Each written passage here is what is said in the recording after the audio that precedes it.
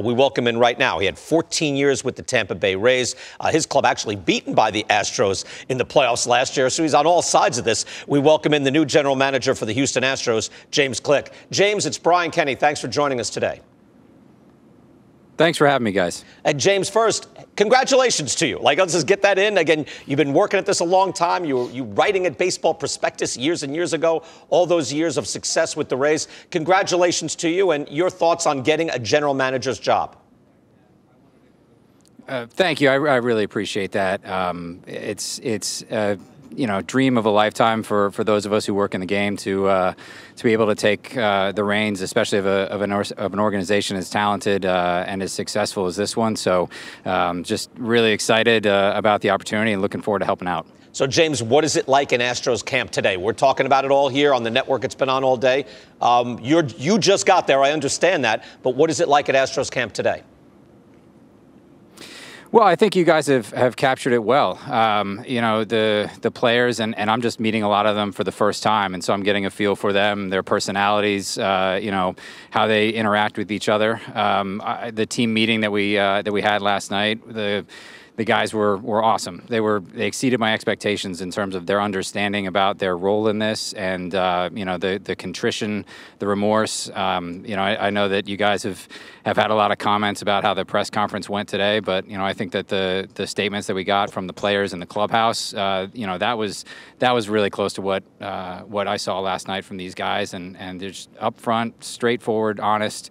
It's been really amazing to see. Well, James, I mean, several things can be true at the same time. I know one thing Jim Crane says, these are really good guys, and that might be, people laugh at that. It's like, we know these guys. These are good guys. And yet, yeah, this team was also good already. They didn't win because they were just stealing signs. You played them last year. We know this. And yet, there was a jump over the line. What are you going to do in your position to make sure there are ethical boundaries set up? Again, you were there with the Rays, and I guess you weren't crossing them. You tell us, what are the things that you're going to do to try to institute in this new world? Yeah, and you've heard some of the players talk about it. They wish they had stepped up. They wish they had said something. They wish that there was something that they could do. And we're going to create a culture of trust here. It is not going to be a small group of people that are operating behind a cloud of secrecy. We are going to be open and honest with our employees and our players, and we're going to create an atmosphere here where people know that they can speak out when something is going on that they know is wrong. And that is going to take time, and that is going to take relationships to be built and repaired, but we are going to create an atmosphere, and it's going to start with me. And I'm going to let everybody know here that I'm going to be as absolutely as honest with them as I can be, and they're going to know that this ends now. All of these shenanigans, all of this, it stops, and it obviously has stopped in the past. The commissioner's report, found that, and we agree with it. But they're going to know that stuff is not acceptable anymore. James, you were with a club that was also at the vanguard of advanced intelligence in baseball.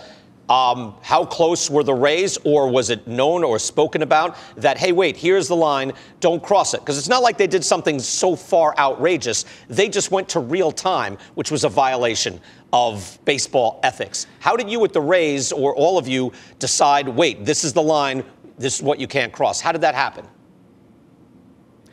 Well, it's no secret that the league has been updating the rules constantly as the technology changes, and that's true in baseball and really any walk of life. As the ground shifts underneath us in terms of what's possible, and we have to rewrite the rules to make sure that everybody is playing by the right rules and playing a fair game. And so, there are definitely lines that the league is continuing to make stronger and stronger. I think that one of the things that is common between the Rays and the Astros is that we push the envelope. We push the envelope in terms of how we develop players. We push the envelope in terms of how we evaluate players.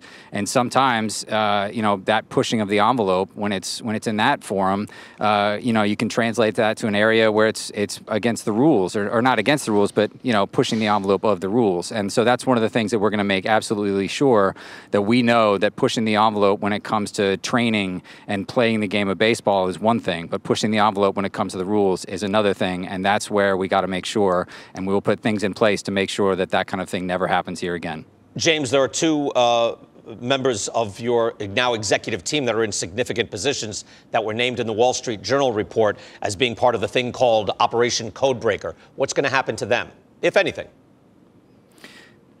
Yeah, and I addressed this earlier. As any new GM comes into an organization, one of the first things they're going to want to do is get as complete a picture of the personnel in place as possible, and to once you get a feel for everybody that's here and their skill set and what they can bring to the table, that's when you start looking around and saying, okay, who's in the right spot, or who needs a bigger opportunity, who needs a new opportunity, that kind of stuff. So, I mean, I would love to have an answer for you, but the fact of the matter is that I've been on the job for about a week, and I've got a couple hundred people that I need to get a feel for and their skill sets. And once I've had a chance to do that and talk to the people here who have been awesome so far, really impressive group that we've got here so far. Once I have a chance to talk to everybody, then we'll have a more complete discussion, a more complete picture of what this personnel group is going to look like going forward. But those two in particular, James, they're a different spot, right? After being kind of named in this, or exonerate them, right? Is there going to be something specific with those two to say, hey, they did this, or they didn't do this, or what's it going to be?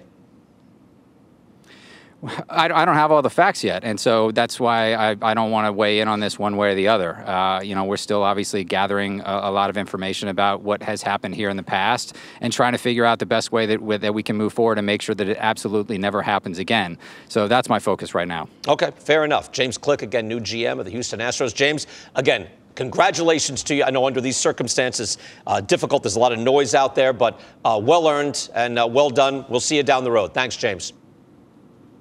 Thank you.